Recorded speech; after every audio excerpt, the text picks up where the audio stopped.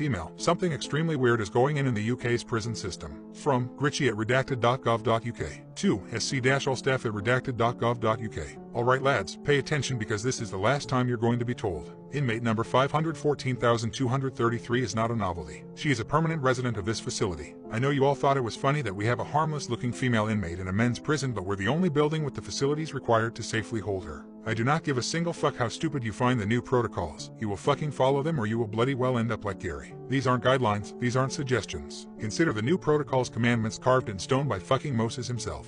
I'm not even close to joking. If for some unfathomable reason you're still unsure of why we're doing all of this, the governor will let you access her file. By all means go and reread it so you can be reminded of exactly what she did to deserve this. Failure to adhere to any of the new rules is grounds for immediate termination of employment and potentially criminal prosecution. This is not a threat. The next person that makes a cunt of this, I will personally ensure that they are completely fucking unemployable for the rest of their miserable life. The rules are posted in every guard station in solitary and they're going to be posted on her cell door. No more excuses. I'm attaching the updated rules to this email. Memorize them and fucking follow them as if your life depends on it, because from this moment forth it fucking does. No more fuck-ups. P.S. Gary's funeral is on Monday afternoon. Gov wants to have a short remembrance service on Tuesday with the chaplain. Attendance is optional. If it were up to me, I'd make you all go and rewatch the tape of what she did to him. Grant Ritchie, Chief Officer. Protocols relating to inmate number 514,233. 1. Inmate number 514,233 is to be held in cell 7 of the new solitary confinement block. If, for any reason, number 514,233 is required to go to another cell, she should be placed into a cell denoted by a prime number. No exceptions. 2. Under no circumstances are any prisoners to be held in the cells to either side or opposite #514233S cell. If there is a shortage of room in the solitary confinement block, prisoners deemed as low risk can be moved to C block. If, at any time, a prisoner is discovered in a cell adjacent to number 514,233, they are to be placed in full body restraints and moved to treatment room 4. 3. Inmate number 514,233 is to be kept in her cell 24 hours a day unless a request is made by Dr. Roberts and Chaplain Rickside to move her to a treatment room. Such requests must be made in person. Written, telephone requests are to be reported to the governor's office immediately. Furthermore, both the doctor and chaplain must be present at the time of request. If either comes alone to request her movement to a treatment area, ask them to wait for approval and immediately report to the governor. 4. When being moved to a treatment area, inmate number 514,233 is to be accompanied by Dr. Roberts, Chaplain Rickside, and no less than 4 armed guards. Guards escorting number 514,233 must only use ammunition provided by Chaplain Rickside and, ideally, should be active practitioners of one of the Abrahamic religions. 5. Prior to exiting her cell, number 514,233 must be fitted with a pair of silver-coated cuffs. These will be provided by the chaplain. If number 514,233 refuses to put on the cuffs, activate the in-cell sprinkler system and wait patiently. She'll comply soon enough. Additionally, if the reason for her movement is deemed sufficiently urgent and she remains non-compliant, the song "What a Friend We Have in Jesus" can be played over the loudspeaker. This will severely agitate her, but she'll put the cuffs on much more quickly. Turn the song off immediately after she has the cuffs on so as not cause any unnecessary behavioral issues. 6. Absolutely no living or freshly killed organic material larger than bacteria is allowed into #514233S cell while she is in it. Meals must consist of meat, vegetables, fruit that have been dead for 1 week at minimum and should not have been frozen in that time. Number 514,233 is never to be offered nuts, seeds. Meals are to be pushed under her door using a silver-tipped pole. 7. If number 514,233 expresses that she wishes to kill herself, she is to be supported to do so. She can be provided with no more than 6 feet of rope to assist in this. No attempts to prevent number 514,233 from harming herself are to be made. She is impervious to significant harm and cannot die. 8. Number 514,233 is under absolutely no circumstances to be provided with books, paper, or any form of writing implement.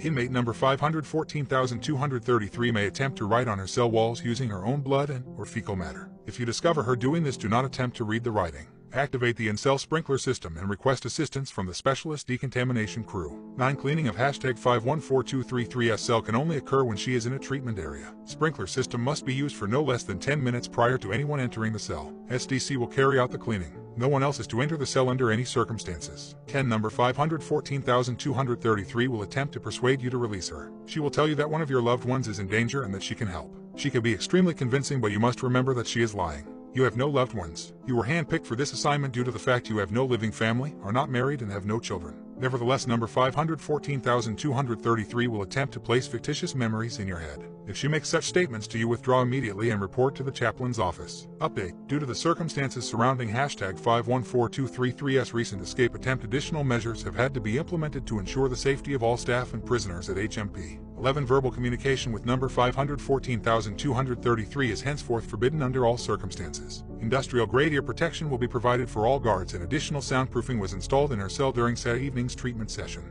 Ear protection must be worn by all staff during all interactions with number 514233. 12. By royal decree of H.M. Elizabeth II, all matters relating to number 514233 are exempt from investigation by the Independent Monitoring Board. Anyone claiming to be from the IMB inquiring about number 514233 is to be immediately detained. Any resistance should be met with reasonable force. Detainees should be placed in a solitary confinement cell which adheres the protocols previously outlined. 13. In the event that number 514233 successfully escapes her cell, emergency lockdown procedure 616 is to be enacted. Do not attempt to save colleagues or prisoners from her. Follow ELP 616 to the letter. Any severely wounded individuals who you encounter during ELP 616 should be granted a merciful execution. Their remains should be turned over to SDC for disposal. If, after 1 hour from the commencement of ELP 616, number 514233 has not been subdued, SDC will be authorized to purge the entire block. Do not let it come to that. Terminate her, collect her remains, and return them to her cell. From sogrady@redacted.gov.uk to sc-allstaff@redacted.gov.uk. You have all been tasked with an incredibly difficult job. Her Majesty and the Archbishop have faith that we can do this. I have handpicked you all because I believe you are up to the task.